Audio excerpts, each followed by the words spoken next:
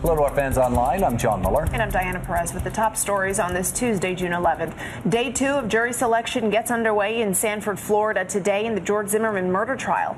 Zimmerman is accused of shooting to death teenager Trayvon Martin 16 months ago. Zimmerman was introduced to prospective jurors. Attorneys did question just 4 potential jurors. That's out of a pool of 500. A Houston woman accused of fatally stabbing her boyfriend with a stiletto heel is claiming self-defense. Anna Trujillo is due in court this morning to be formally charged. The victim, a university professor, was found dead in his luxury high-rise apartment with head wounds.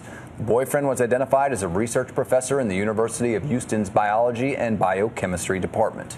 Well, girls of any age may soon be able to buy the morning after contraceptive pill with no prescription. The Obama administration has reversed course and decided not to fight a judge's ruling in the controversial case. Women's rights advocates applaud the move, calling it a step forward. Opponents insist it takes away parental rights.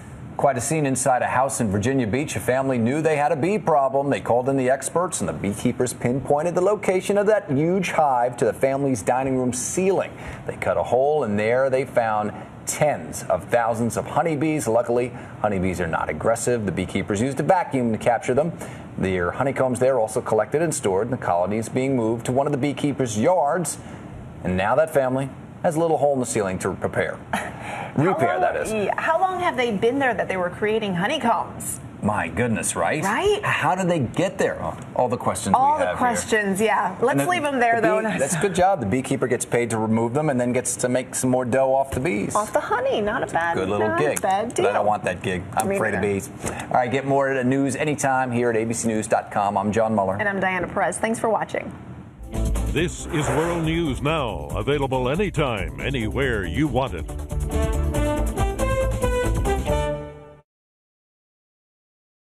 ABC News, the country's premier news brand, where Americans go to see the whole picture. Together with Yahoo News, the world's #1 news site on the web. This is America's #1 digital news source.